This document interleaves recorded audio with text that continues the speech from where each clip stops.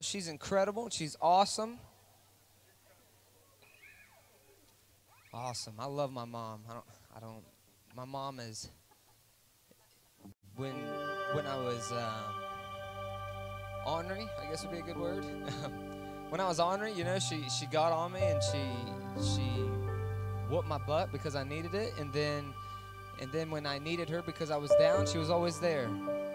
She always, you know, pushed me in the right direction, and I'm thankful for that. And I'm thankful that she showed me the truth, and she showed me how to pray. She showed me how that I'm supposed to be in the house of the Lord, and I thank her for that. My mom is awesome, as I know your mom is awesome as well. And so, but today, let's just lift up our hands right now all over this house and just love the Lord and invite Him into this place today. Jesus, we love you. Lord, we thank you, oh God, for this day. We thank you, Lord, for the opportunity to be here, to praise you, to bless you, and to lift you up right now. Jesus, we ask right now, oh God, do you be in this house today? Lord, have your will and your way, Lord. We ask that you would touch every Sunday school classroom, oh God. Touch the teachers, touch the students today, Lord. In the name of Jesus, we ask you to touch Pastor as he speaks to our hearts, Lord. In the name of Jesus, we ask right now that you would have your will and your way in this place, oh God, and saturate us with your presence. And we thank you for it, Lord. In the name of Jesus, we pray. Hallelujah, hallelujah. Let's give him a hand clap of praise right now. I'm going home with Jesus in the twinkling of an eye. And I've made my reservation for a mansion in the sky. I may not know the moment, and I may not know the day, but I know that I'll be leaving when he calls this church away. I'm going home with Jesus in the twinkling of an eye. And I've made my reservation for a mansion in the sky. I may not know the moment, and I may not know the day, but I know that I'll be leaving when he calls this church away. Well, I'm listening for the trumpet to sound most any time, and a crown of life that's waiting, thank God it'll soon be mine. I got my invitation through a place called Calvary, and the precious blood of Jesus, that truth made faith for me. I'm going home with Jesus in the twinkling of an eye. I made my reservation for a mansion in the sky. I may not know the moment, and I may not know the day, but I know that I'll be leaving when he calls this church away. Well, the captain of the vessel, he's calling to get on board, and the destination's heaven, safe on the crystal shore. Well, we'll meet again, our Savior and our loved ones have gone before. They're to live for all eternity. Thank God we're going home. I'm going home with Jesus in the twinkling of an eye. And I've made my reservation for a mansion in the sky. I may not know the moment, and I may not know the day, but I know that I'll be leaving when he calls this church away. I'm going home with Jesus in the twinkling of an eye. And I've made my reservation for a mansion in the sky. I may not know the moment, and I may not know the day, but I know that I'll be leaving when he calls one more time. I'm going home with Jesus in the twinkling of an eye. And I've made my reservation for a mansion in the sky. I may not know the moment, and I may not know the day, but I know that I'll be leaving when he calls this church away. Hallelujah. Put your hands together right now. Just worship him and praise him. Thank you, Jesus. Oh, hallelujah. Thank you, Jesus, today. Aren't you glad? Aren't you glad that heaven's going to be your home today? Praise the name of the Lord. I'm excited today to be in the house of the Lord. If you have your Bibles this morning, praise God, our kids was out there practicing, and we're excited for them. And I want to thank God for all of our Sunday school teachers and Sunday school teachers that are working so hard to teach our kids the Word of the Lord. Amen. God's Word. God's Word. If we can put a love in their heart for God's Word at this age, amen, the Bible declares that they'll never leave it. They'll never leave it. Train up the child in the way they should go. When they're old, they will not leave it. I believe I believe in teaching our kids the word of the Lord. Man, I believe that today. Amen. God is great and greatly to be praised today. Amen. Matthew chapter number 28.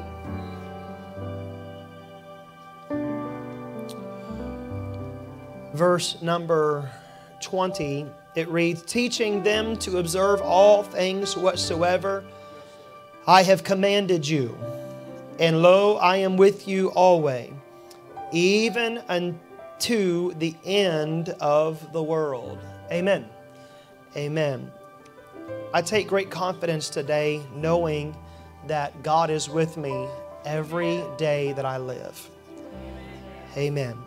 I take great confidence knowing today that Jesus never leaves me, regardless of if I'm running as fast as I can down the road away from Him. God is already there. He's already there. Today I want to talk just for a few short minutes today on a lesson or a message entitled, Jesus Really Does Love You. Jesus really does love you today. It's a simple message. It's a simple message. Man, but I believe that we need to be reminded again this morning about how Jesus really does love us. Let's pray. Jesus, I love you, Lord. I praise you and I thank you, God, for all of your goodness to us, Lord. God, you're a mighty good God. God, you're excellent, God, in our life. Faithful God. Jesus, you're an awesome God, a righteous God, worthy of my best. Jesus, I love you so much, God, and I thank you, Lord, for all that you are in our lives. Jesus, I give you my praise. I give you this glory today, God. Thank you for waking us up this morning. Thank you for starting us on our way.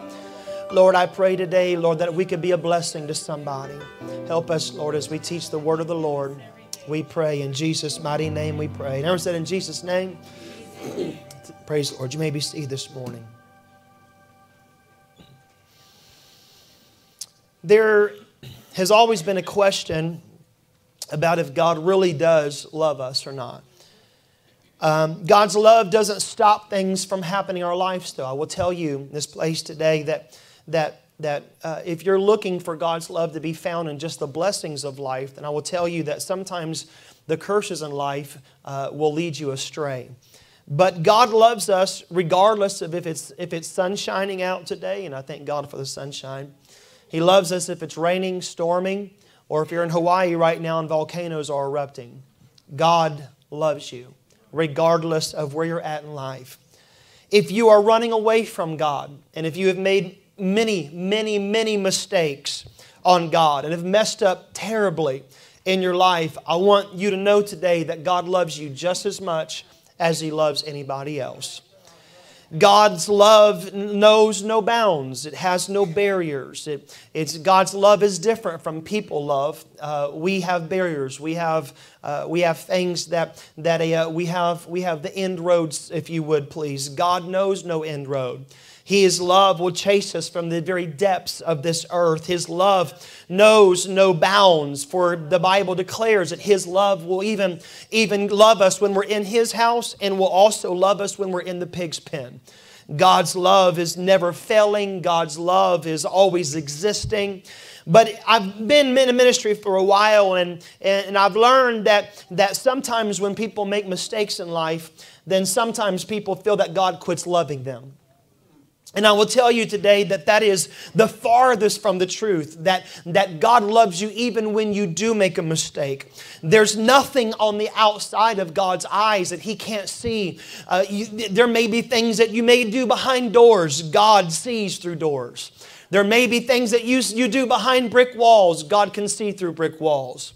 And God still loves us. He still cares for us. He still is there for us. And we as church folks, we have to understand today that God loves the sinner just as much as He does the saint. God loves the people that I want to give you just the extreme level that I can.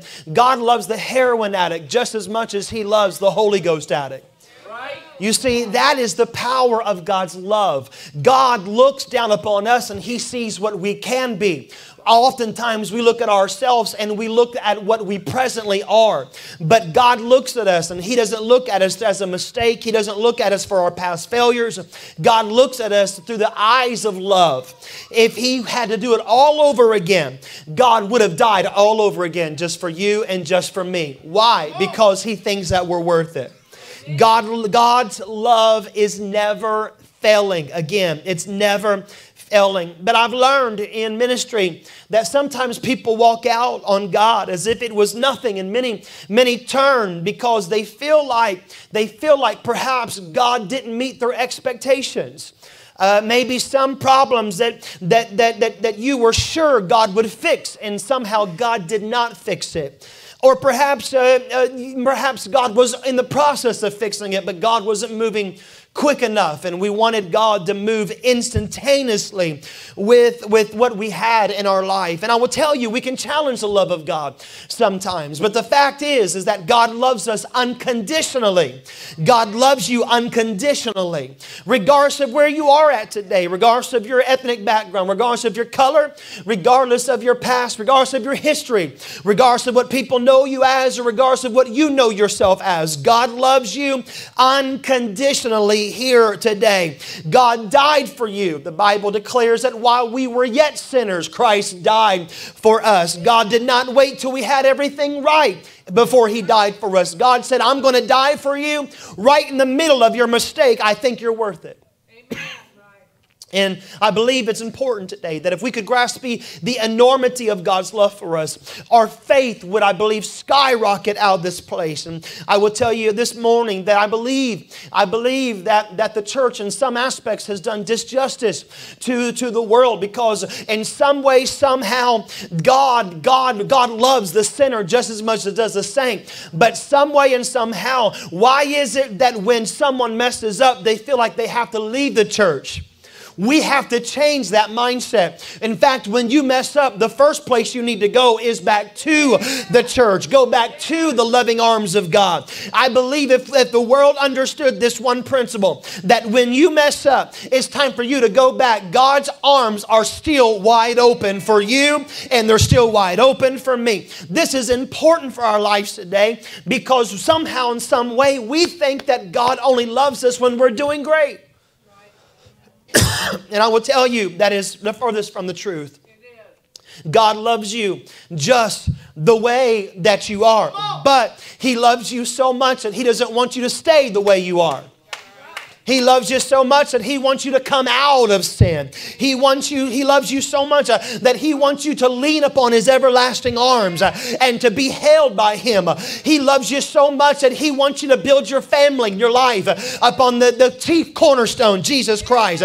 He loves you so much that He gave His word for us to live. He gave us a compass so that when we leave this life, that we can go and be with Him forever and ever and ever. He loves you so much that for every one of His kids, right now as we speak, He's building your mansion in heaven right now. He's working. You're under construction. And as soon as the last mansion is built, God loves us so much that He's going to blow the trumpet and we are going to be with Him in the air. He's building our house.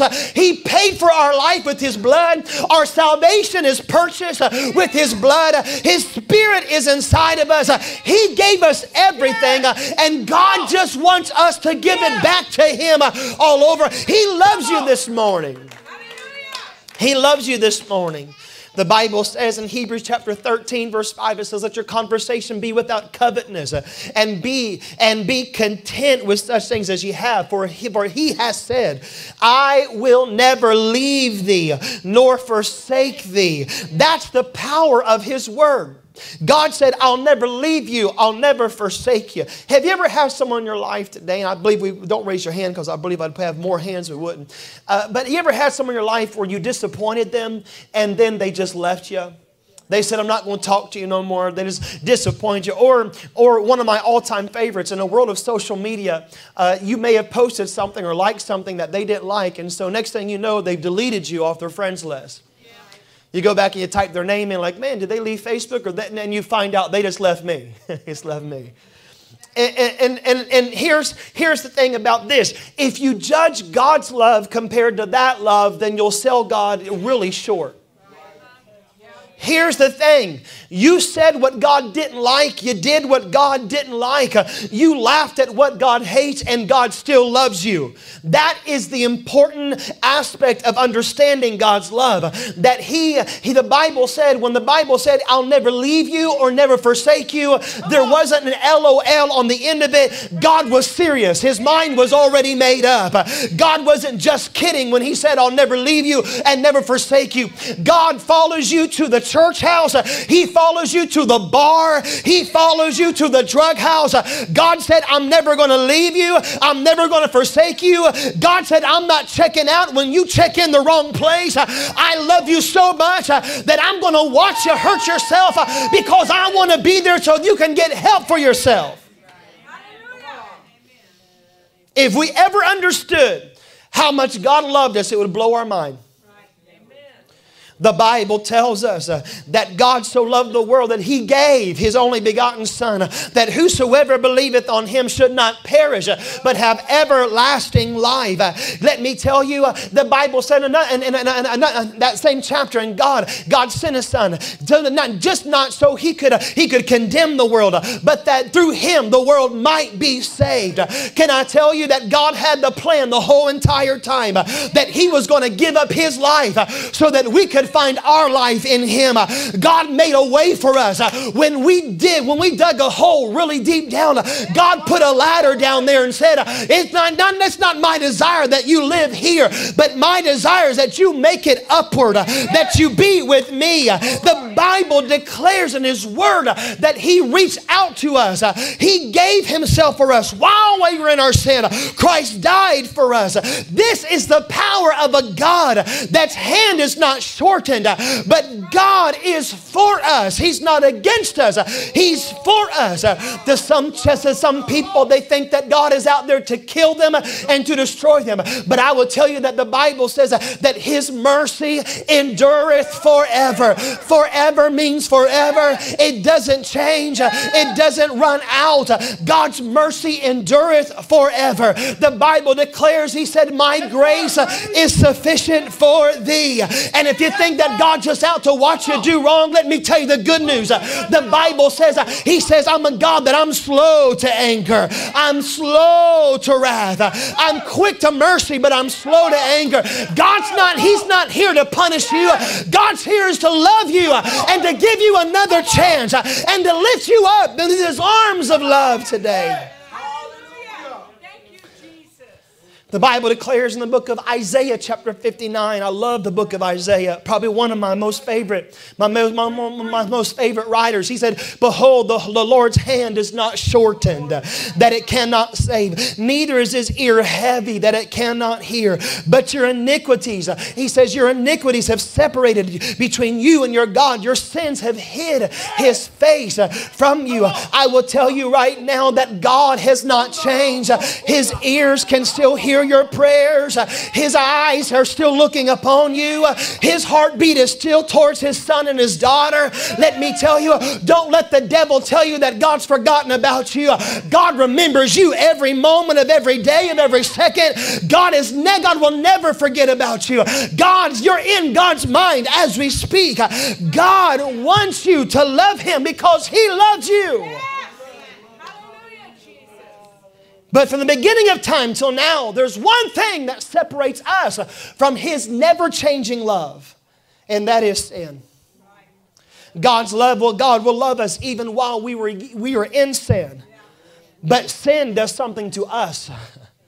The Bible says in Romans chapter 6, it says, for the wages of sin is death. And we stop there. But the Bible says, but the gift of God is eternal life through Jesus Christ our Lord.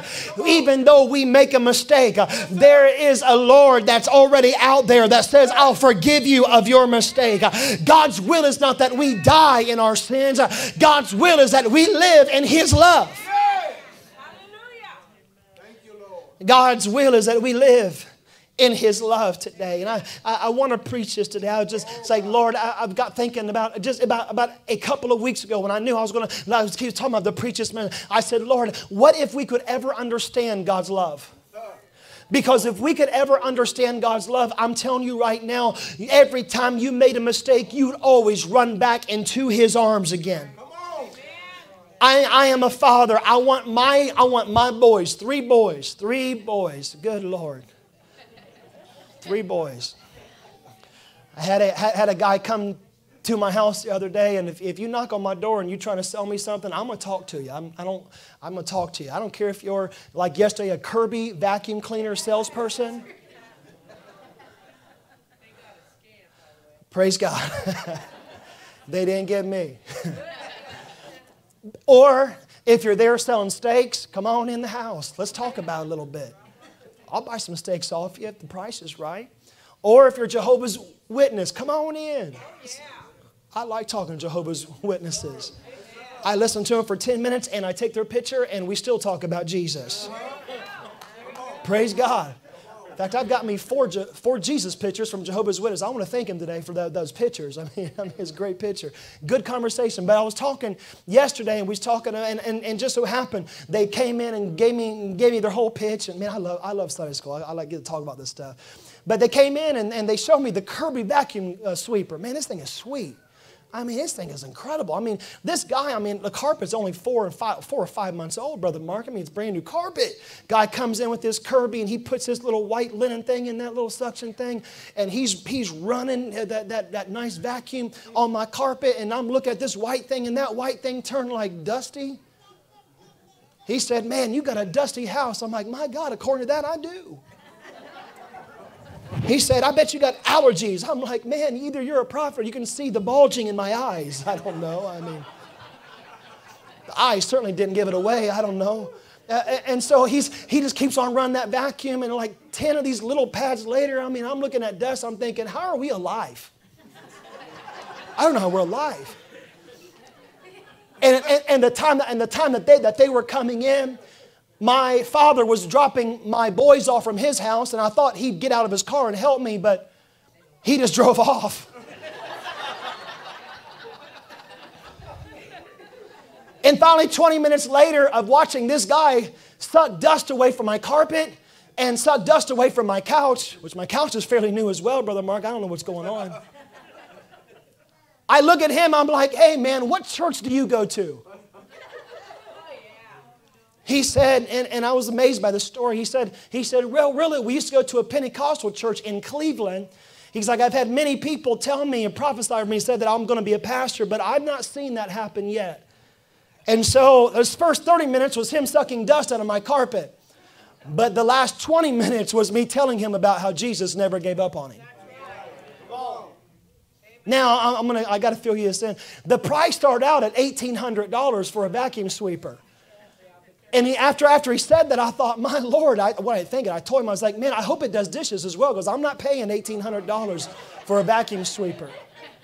He looked and said, well, I tell you what, because it is Mother's Day and you want to give it to your wife, I was like, I'll give you a good deal for $9.99, and if you let me take your old vacuum sweeper. I was like, man, that sounds great, but I'm not paying 1 cent over $200. And he looked at me and said, well, there's no way my boss is going to give that to you. I was like, well, it's been nice talking to you. I was like, it really has, because I'm not paying 1 cent. Of course, he brought his boss in the house, and I talked to him as well. And lo and behold, yes, it is true. I talked to him about Jesus, and I didn't buy no vacuum sweeper.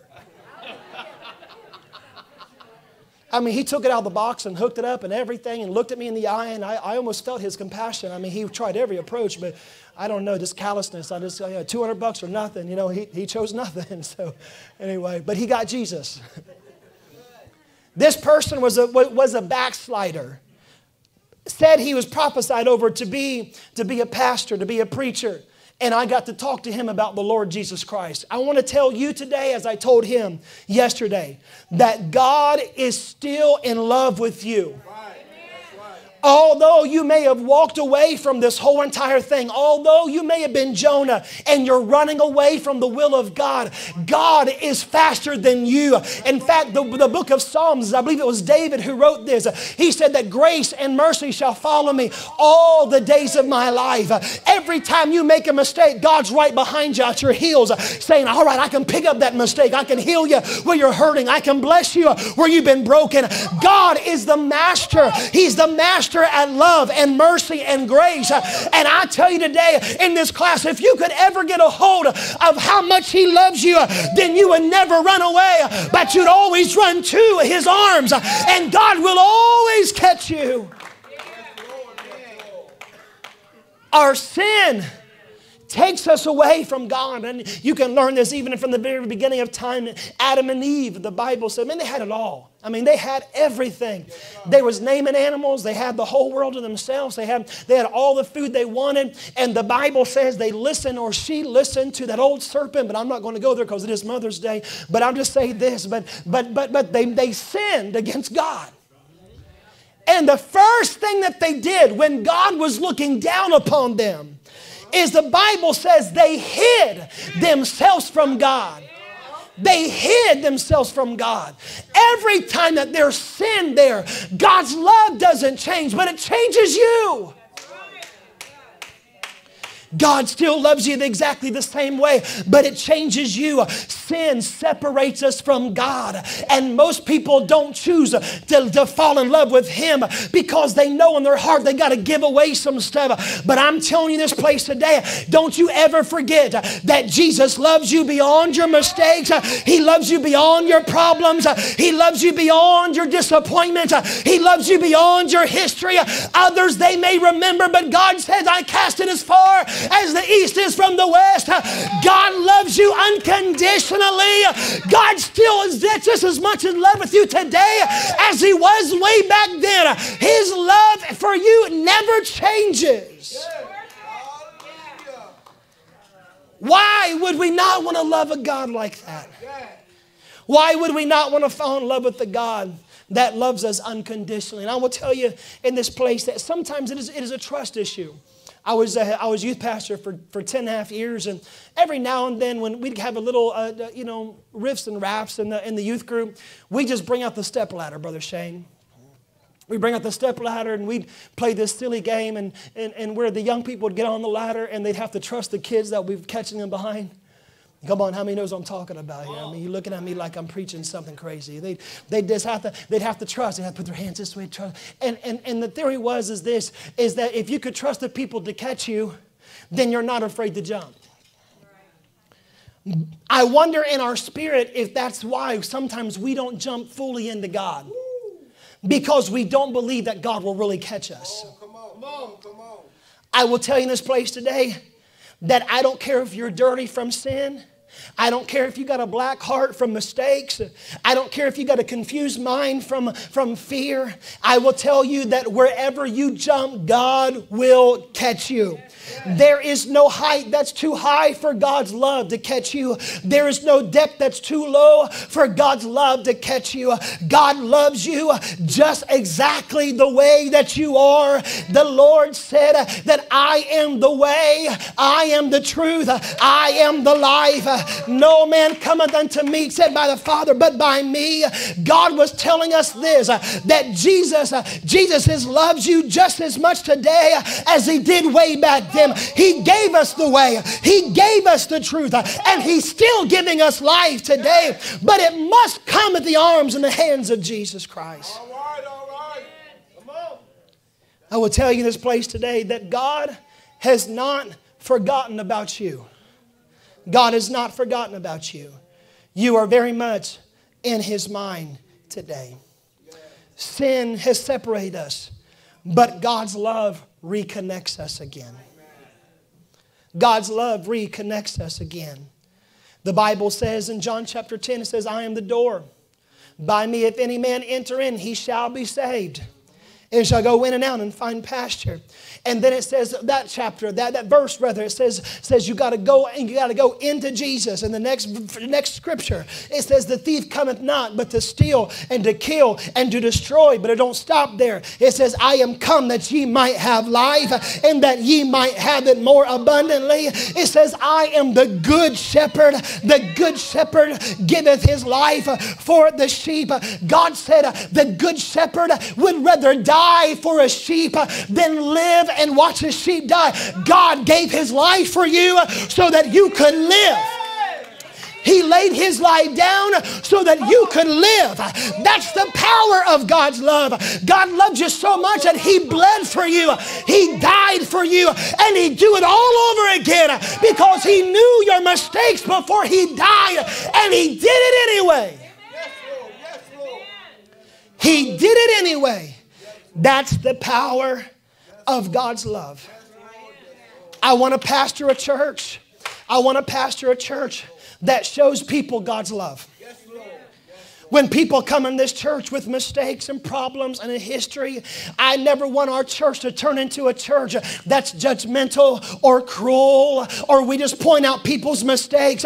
I'm telling you, I want to see with God's eyes. I want to see that God loves them just as much as he loves me. God died for them just like he died for me. And when God remembers me, he's also remembering them. If God can forgive Adam and Eve, then he can forgive them. If God can forgive Paul, or rather Saul that turned to Paul, then God can forgive me. God knows no bounds. It can reach to the gates of hell and pull anyone out. It can reach anywhere and pull someone up. God loves everybody.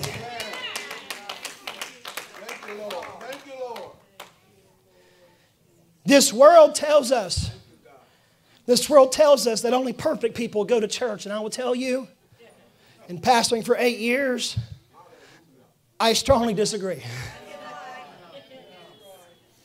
And I'll tell you why. Because this pastor is not perfect. But I am forgiven. That is the power of what God's love can really mean for your life. I want God's power working so strong in me. I want his power to be so strong in me that I can look the person on death row and I can believe that God has a plan for their life. I want God's love to be so strong in me that I can look at what the society calls as the deepest sinner. And I want to be able to see the most lovingest saint. But we'll never get there if we don't understand God's perfect love. I will tell you in this place today that God's love is not like people's love. You have to prove yourself to some people for them to love you. Come on now. Think about that. I will tell you right now that you can leave this house today and you can repent of your sins. You can say, God, forgive me of everything that I've done. And I will tell you that God will not love you more. He'll love you the same. Because God never quit loving you when you made a mistake. He never quit loving you. He's always has been in love with you. That's the power of God's holy divine word. We understand that God loves us while we were yet doing wrong. He loved us the same. I want us all to stand.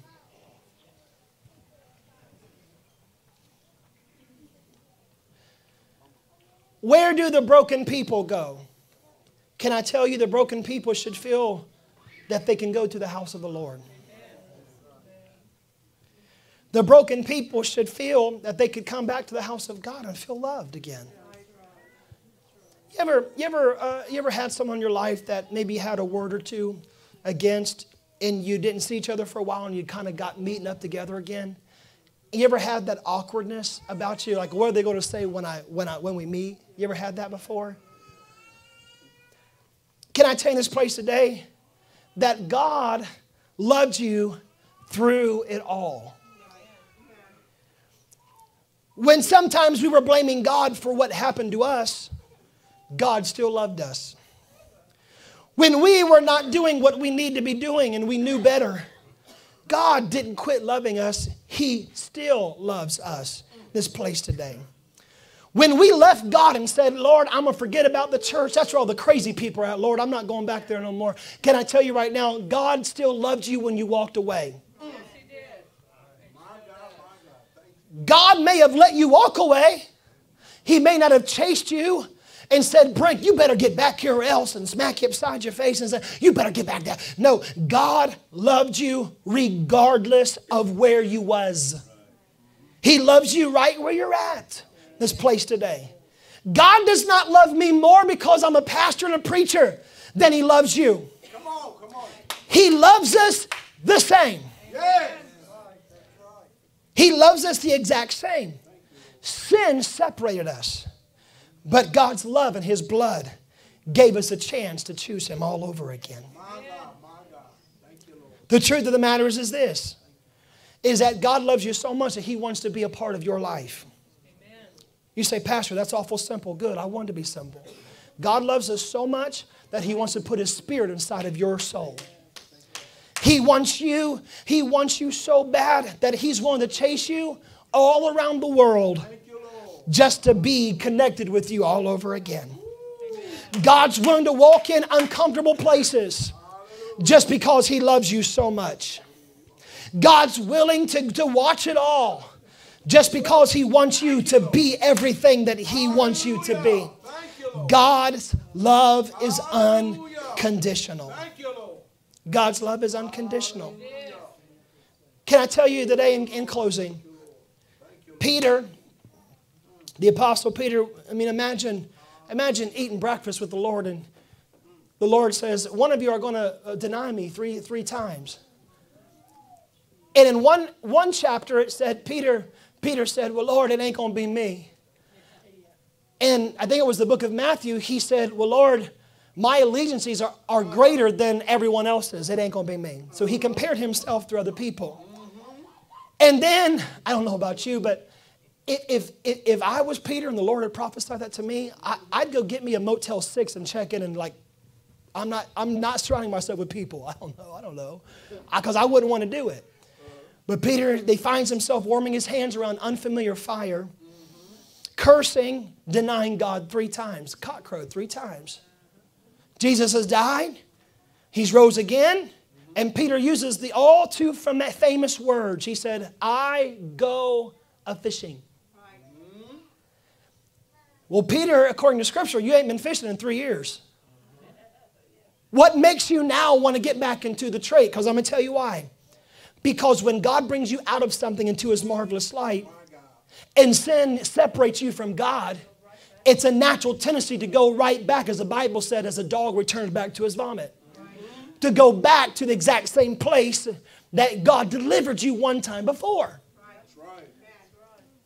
And when Jesus rose up on the scene, I just want to give you this and we're going to end it. Jesus rose up on the scene. Jesus does not call him Peter. Yes, he calls him Simon Bar-Jonah. Peter means a rock. Simon means a pebble. The names are very similar, but they're very different. They have very distinct meanings. They're a little bit different. If you don't look at them closely enough, you start to think that, wait a minute, that's just the name. It's the kind of, no, it's not. It has 2 different meanings. Peter, you became little again because you forgot about who your God was. You let your mistakes separate you from God. But let me tell you, Peter, although you say you're going to go fishing, God knows exactly where you are. And God rose up on the ocean and He's calling Peter out. He's telling him, you got to get right. It's time for you to get back to the place that God wants you. You see, Peter thought that his mistake separated him from God. But God said, I'm going to chase you down and I'm going to let you realize that I'm not mad at you. I want you to know that I still love you. Amen. And today, God does the same thing in our class this morning. God wants each and every one of us to know that He really does love you. Amen. He really does love you today. Praise God. I want us all to pray right now. If your head be bowed right now, I want you to begin to pray. I want you to get a hold of God's love today. I want you to get a hold of God's love today. I want you to know that He loves you so much today. He loves you. You say, Pastor, this is simple. I'm telling you right now, you got to believe what I'm preaching about today. Jesus loves you so much that He is willing to chase you down anywhere. He is willing to accept you just as you are. He's willing to bring in imperfect people. And although He being a perfect God, He's willing to love you exactly where you are. And He still wants you to be blessed. He still calls you a son. He still calls you a daughter. He's not forsaken you. He's not forgotten about you. He still is in love with you. He is still in love with you today. Praise God, praise God, praise God. I love you back. I love you back, Jesus. I love you back, Lord. Hallelujah, hallelujah, hallelujah, hallelujah. I love you, Jesus, Lord. I thank you, God, for your love for us. Thank you, Lord, for looking down upon us, God, when we were messing up. God, you were still our masterpiece. God, when we were failing you, God, you failed us not. Jesus, God, you're still faithful to us, Lord. I love you, Jesus, and I praise you, Lord. Come on, church family, if we could just pray a little bit right now. Hallelujah, Jesus. I love you back, Lord. I love you back. Jesus, you're a mighty good God. Worthy of all the praise that I've got to offer, Lord. God, I realize because you love me so much that I can get back up and pursue you all over again. God, my life does not have to be over, Lord. But Lord, you've already seen it, God, and you still love me anyway. You still love me anyway. I love you, Jesus, and I praise you, Lord. Hallelujah, hallelujah. Hallelujah, hallelujah, Jesus. Oh, yes, Lord. Hallelujah. Thank you, God. Yes, Lord. It was amazing grace, how sweet the sound that saved a wretch like me. I once was lost, but now I'm found. Was blind, but now I see. Sing it again. It was amazing grace, how sweet the sound that saved a wretch like me. I once was lost, but now I'm found. Was blind, but now I see. One more time, could we raise hands to Jesus and love Him? Hallelujah, hallelujah. I love you, Jesus. I love you, Lord. I love you back, Jesus. Hallelujah, hallelujah, hallelujah, Lord. I love you so much, Jesus. Thank you for loving me. Lord, bless us. In the name of Jesus, we pray. Praise God. Everyone said, in Jesus' name? Jesus' name. Shake someone's hand and tell them that Jesus loves you today. Lord, bless you.